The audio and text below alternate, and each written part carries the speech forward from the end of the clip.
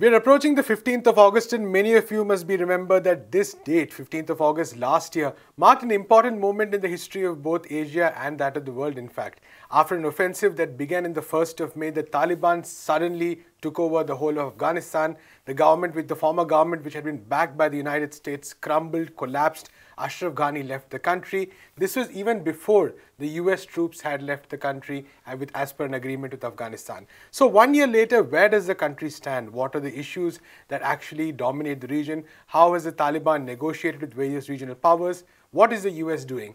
We'll be discussing all this in this episode of Mapping Faultlines.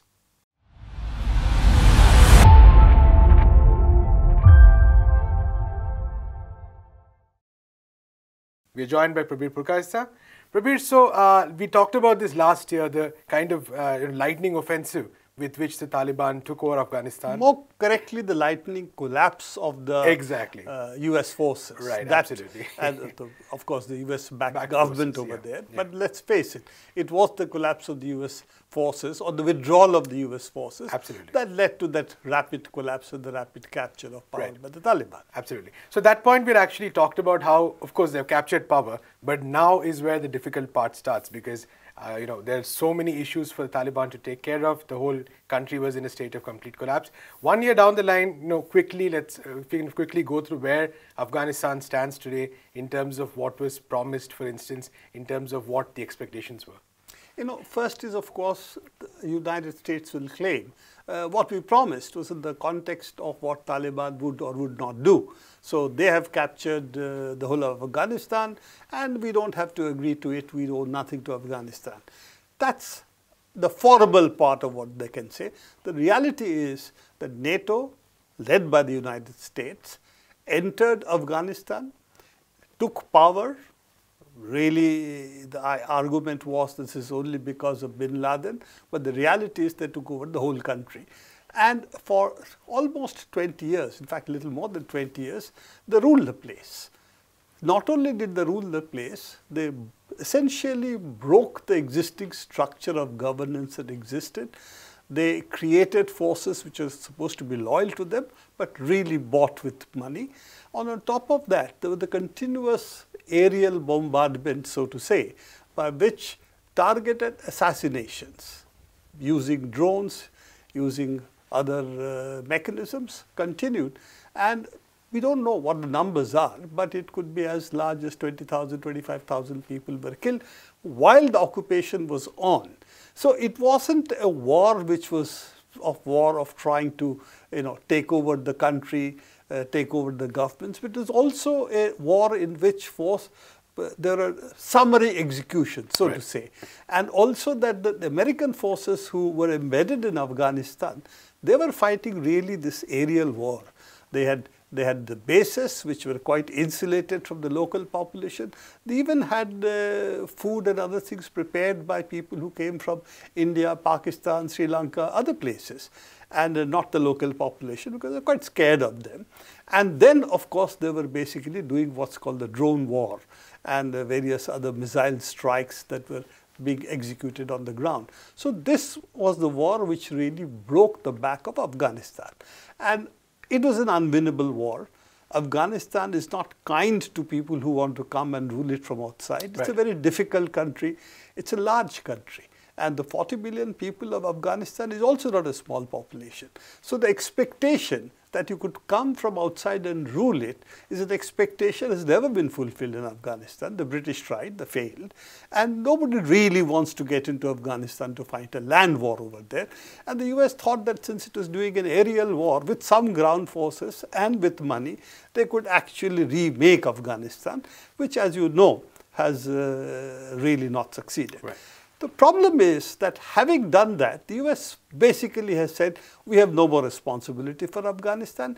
Even the money that the Afghan treasury had with the US central bank, about $8 billion, was seized by the United States, an act which is really unparalleled in history, except the earlier seizure of Iran's money, which was there in US banks.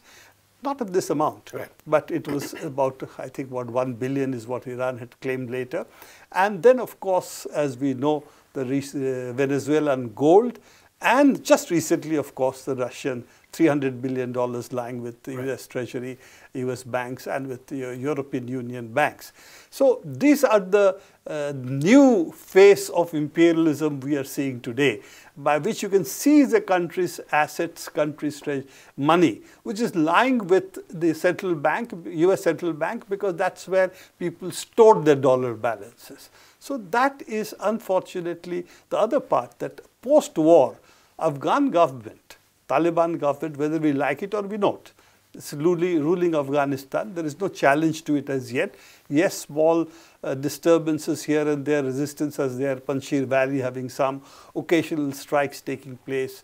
The Islamic State, Khorasan, as it says, is also carrying out few assassinations. But the reality is, the Afghan government on the ground, if it has to give food and other resources, like other facilities to its people, it desperately needs money. Afghanistan does not produce, in the current context of the war, is not going to be able to produce food for itself. Where does the food come from? How will they buy? These are all the questions which are there. Yes, Afghanistan has a lot of resources, but how do they actually get into that is the issue. And this is, I think, something which the world owes to Afghanistan. But unfortunately, the US position is, I have no more responsibility. I have destroyed Afghanistan in trying to pacify it. You know, this is the other part of it. In order to bring peace, I had to destroy it.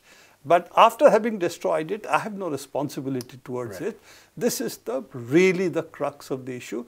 And the impact of it is not going to be in the United States. It's going to be on Pakistan. It's going to be on South Asia in a larger sense, but also in West Asia and Central Asia. Absolutely. And I think that's the key problem. All these countries can be destabilized. You're looking at 40 million Afghan people. It's not a small number. Absolutely. Right, Prabir, this actually brings us to the next question, which is very relevant and which is also something we flagged at that time. That considering that the US and the NATO had withdrawn, the responsibility was really with the Central Asian powers, the Central Asian countries, Afghanistan's neighbors. And we've seen some amount of diplomatic initiatives over the past 1 year, several meetings. The Taliban actually, at some level, although its isolation has not formally been ended, it has nonetheless been able to achieve some amount of representation here. So how do we see that situation today 1 year down the line? See, it's a question of having or learning to live with the Taliban. None of the surrounding powers, even Pakistan, is happy with the Taliban as it exists. Even Pakistan knows that Taliban is a destabilizing factor on its borders, that there are forces within Pakistan who also have ideologically similar positions to Taliban, would like a completely Islamic Pakistan ruled the Talibani way, shall we say. Right. So it's not something which Pakistan is comfortable with. Yes, it would like India to be out of that. That is a short-term goal it might have. But having Taliban on its borders with a Pashtun population in Pakistan, which is larger than the Pashtun population in Afghanistan itself, that's not a very comfortable situation. Then you have Iran, and there's a long conflict that Iran has had with the Taliban. Again, they have now sort of made up, so that tension is relatively less, but nevertheless, there is a tension over there too. Then we have Uzbekistan, Turkmenistan, Tajikistan on the borders. All of them have a stake in Afghanistan. All of them also are worried about what would happen. And let's not forget also China, because this is also bordering, though it's a very small border, Xinjiang. So all of these areas have that issue, that a unstable Afghanistan with 40 million people who might have to, a large number of refugees might have to leave Afghanistan because it cannot sustain itself, is not a situation conducive to the stability of the region. So how do you stabilize Afghanistan? The reality is, of course, as we have discussed, the Taliban is essentially running Afghanistan today, and there's not any serious resistance to it. And having got that position, can they actually maintain it in a way that they can rebuild the Afghan state? And what does it cost the Afghan people? Because the Taliban ideology hasn't changed. Right. They are still what I would call a medievalist force with guns. They have a modern power, in the sense they have the state, they have the guns, they have certainly military dominance over the situation, but the ideology they have is not conducive to quote unquote a modern society in any sense of the term, a modern nation in any sense of the term. How do they do it? Would it not lead to other divisions coming up? There are ethnic divisions in Afghanistan as well. Will that come up? This time they seem to have a larger sweep. Earlier it seemed the Taliban was more confined to the Pashtun-speaking people. This time they seem to have got their roots in other communities as well. So to that extent it has a larger base. But can they really build again a modern state on the basis of what could be considered a medieval ideology is really the crux of the issue.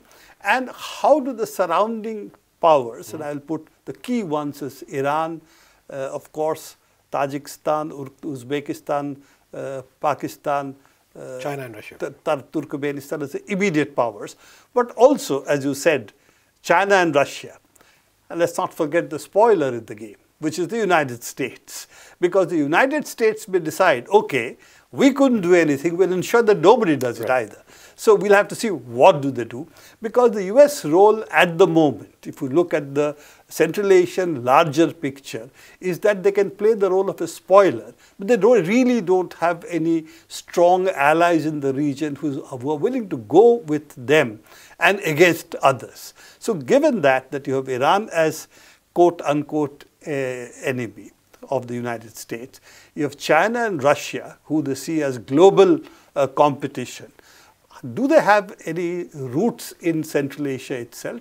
And I think for them, therefore, since not having a stake in the region could also make them feel destroying whatever peace exists in this is in their favor. And therefore, Afghanistan to be kept as a pot, keep it stirring, keep the Taliban stirring over there, keep the Taliban pot stirring, not let them stabilize is also the position they could take. And in this, what do the other Central Asian republics do? It would be a very important question. What does Pakistan do? Because Pakistan itself is in a deep financial and political crisis.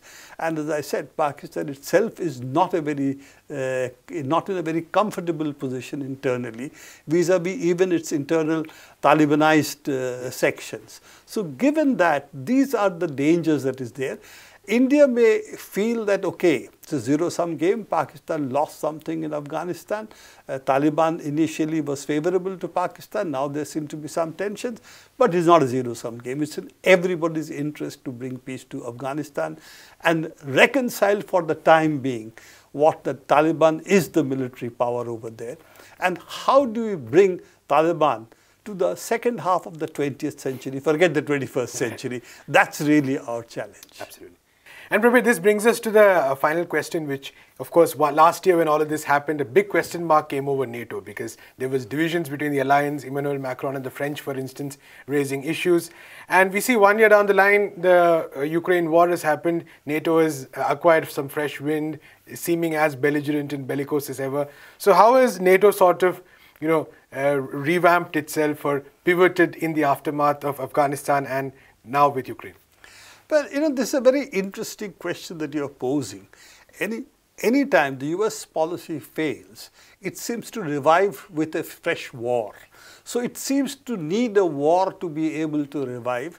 So as you can see, it has the last 20 years, how many wars has it fought and lost? Iraq war, okay. Iraq war, they still formally have an occupation status in Iraq. Right. They still are able to maintain their forces over there under an agreement that they have the right to do it, which the Iraq Assembly Parliament does not want to continue, passed resolutions, but the US is not leaving. Okay.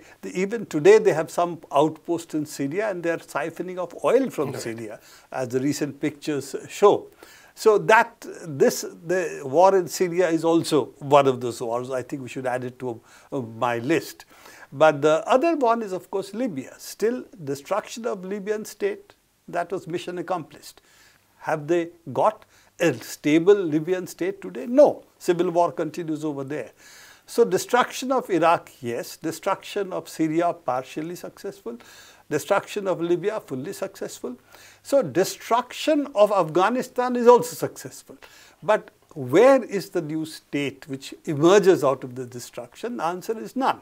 So the failure in Afghanistan was that they had to leave before the deadline, that they actually could not withdraw without their forces almost at the edge of being overwhelmed in the Kabul airport. And if Taliban wanted, they could have actually done it.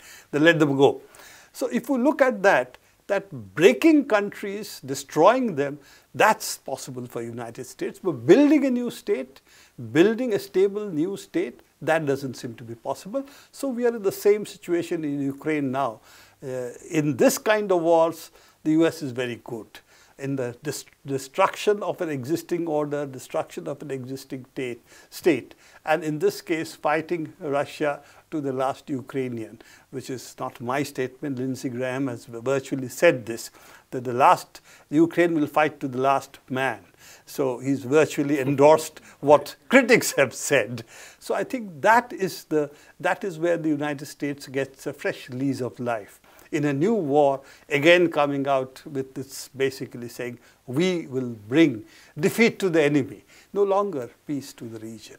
I think that's where the Ukraine war is also headed, to one of these intractable wars which will go on as long as the Ukrainians are willing to pay with their bodies for what the NATO wants them to do, which is weaken Russia, see whether a part of Ukraine can be grabbed by ultimately Western capital, if not the full of Ukraine. Right. Thank you so much, Prabir. So it does seem that the United States has moved on to a fresh war, creating fresh tensions, creating fresh disasters in yet another part of the world. Meanwhile, the people of Afghanistan, like you've seen in this video, going through a massive humanitarian crisis. Will the powers of the region be able to work together with the Taliban as is necessary to actually bring some relief to the people? Remains to be seen. We'll be taking a look at similar issues in future episodes of Mapping Fault Lines. Until then, keep watching NewsClick.